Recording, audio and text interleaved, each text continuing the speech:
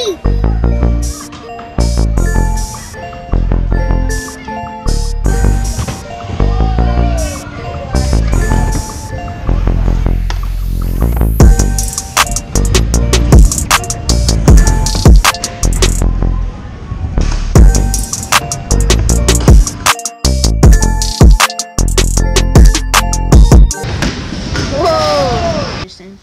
So that is my full deck grip tape job, and now I'm ready to go and see Scooter Brad tomorrow.